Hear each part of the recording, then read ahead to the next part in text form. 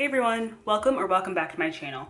My name is Casey and here on my channel we talk about personal growth, planning, and personal finance. Today I'm going to be doing a flip through of the Kunitsa reading journal. So if you're interested in that, just keep watching.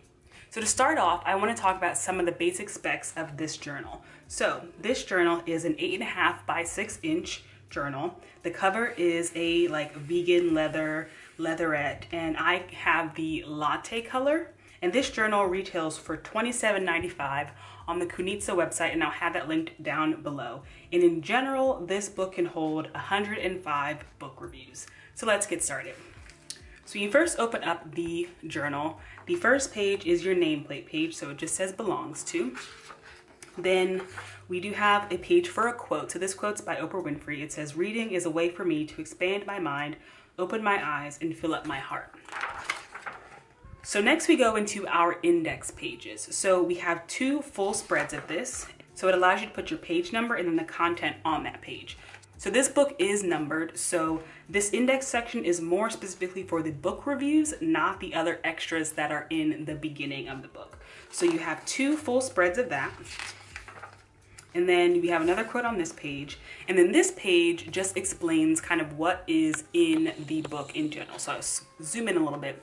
So at the top you have a little welcome message from the team at Kunitsa. And then at the bottom, it shows you what's inside. So within the process section, we have books to read, books finished, your favorite books, books you did not finish, books lent/borrowed, and then book reviews. And then on the other side, you have the extras, which include the index, the daily reading tracker, the reading challenge, and draw-in book stack. So the next page has your daily reading trackers. So on the daily reading trackers, each page is a full year. So you can put in the year up here, and then you have all 12 months and then all days possible for the month. So obviously some months are not the full 31 days. So, it makes up for that. So on here, it allows you to just, fill in the box of each day, and then you can keep track of how many days that you've read in that year. So specifically there are 1, 2, 3, 4 pages of the daily reading tracker, which are 1 year per page. So you can track 4 years of reading. So next we have the reading challenge pages. So this spread is all encompassing. So the books to read page here is in reference to the reading challenge. So on the left hand side, you can create a reading challenge. So as you see at the top, it says reading challenge. And then you can create the total amount of books that you want to read within the allotted time that you distinguish. And you can put the start and end dates. And then you can fill up the bookmark, color it in as you finish the challenge. So the full spread of this is both the reading challenge, page, and then the books that you're planning on reading within that reading challenge. So on the books to read page, it has the title and the author, and then who the book is recommended by. So in total, you have 1, 2, 3 spreads of the reading challenge, spreads with the books to read. And then after that, you have 1, 2, 3.5. So 3.5 spreads of just straight up books to read. So this could just be books in general that you want to read, not particularly for the reading challenges specified in the previous pages. So it has the same layout, the title, author, and then recommended by. So a good amount of space for you to put in the books that you want to read. And then on the other page, it has a quote. Then next we have our books finished. So we have about 3 spreads, I believe. 1, 2, 3. Yes, so we have 3 spreads of books finished with an accompanying book illustration where you can write the name of the book on the spine and color it in. So it's just a different way of showing this, and a fun way for you to visualize the books that you finished. And then specifically on the books finished page, you have the title and author of the book, and you can give it a 1 to 5 star rating. So like I said before, there's 3 spreads of the books finished with the book illustration. So then after that, you have a full spread of the book's finished pages. So you have 1, 2, 3.5 full spreads of the book's finished pages. So this kind of mirrors the previous reading challenge section where it has 3 spreads of the illustration and the books to read, and then 3.5 spreads of just the books to read pages. So very similar. And then it has a quote on the next page.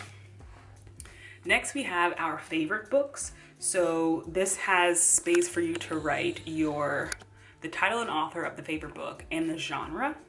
So you have a full spread here, and then 1, 2, 3, 4, 4.5. So you have 4.5 spreads of your favorite books. So that is 9 pages of favorite book pages. So, and you can fit probably around like 20 books in each page. So definitely a good amount of space for your favorite books.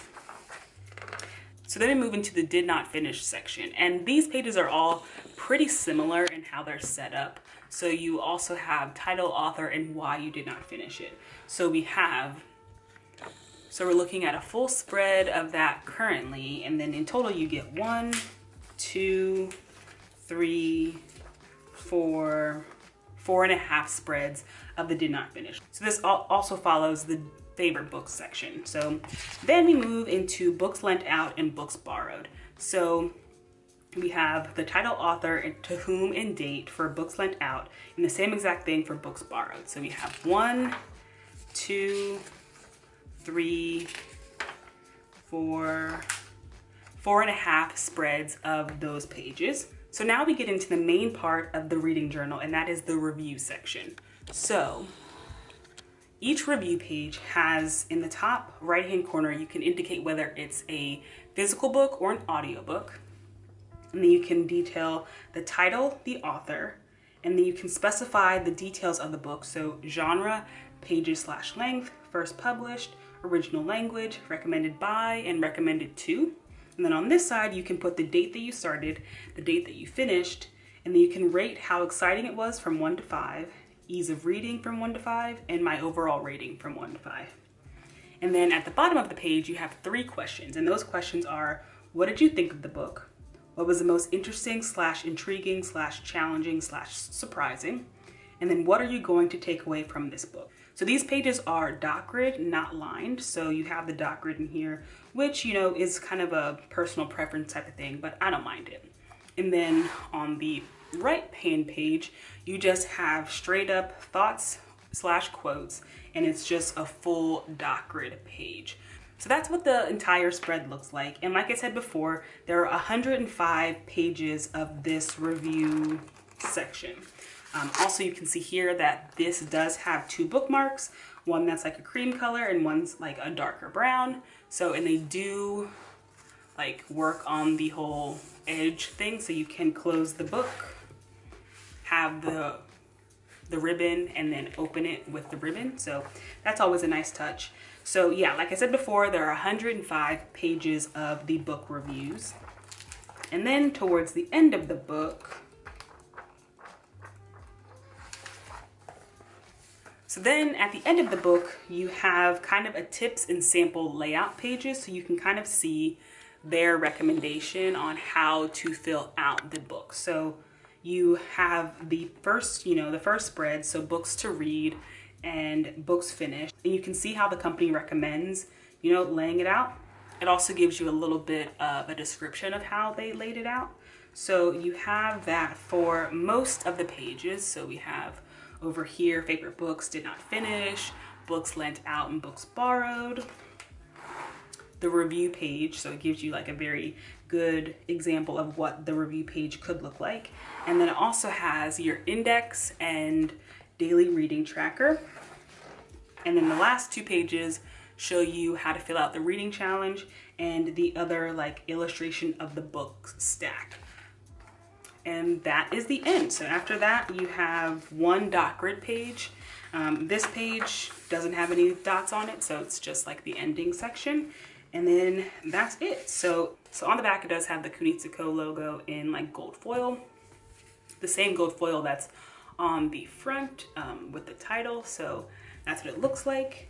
So yeah, and let me just make note, there is nothing on the spine of this book. So if you put this in a bookshelf, you won't be able to tell what it is right away, which honestly, that's personal preference on whether that's a pro or a con, but just wanted to point it out. So yeah, so this is my flip through / review of the reading journal by Kunitsa.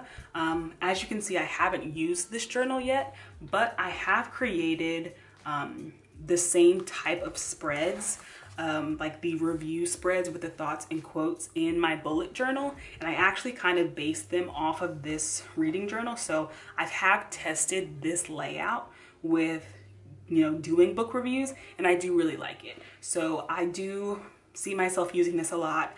I'm an avid reader. I read over 100 books a year. So this will definitely get used and will be well loved. So let me know down in the comments below if you're interested in purchasing this journal. Also, I'll put the link to this journal down below so you can go and visit the site right from here. But yeah, let me know if you like this video, if you are interested in this journal, what your thoughts are. And before you leave, don't forget to like, comment, and subscribe, and I will see you in my next video. Bye!